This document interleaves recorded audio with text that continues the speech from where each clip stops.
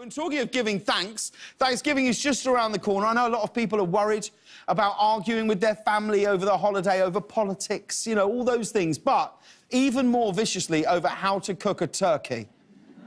And on this show, anything worth fighting about is worth singing about. So my friend Matthew Broderick joins me to sing a fugue for turkeys.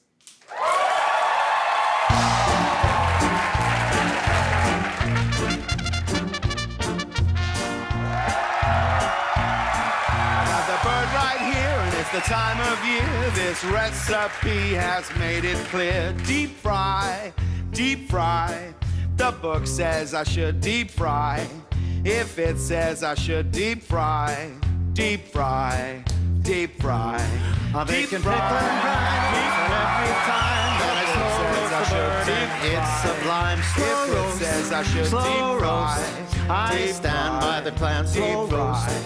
A deep-seated plan, slow roast, backward fry, but it went awry and he lost an eye. You gotta pass the brine and dust it up with twine. If you don't, then you're totally out of your mind. At least 20 feet, stand back.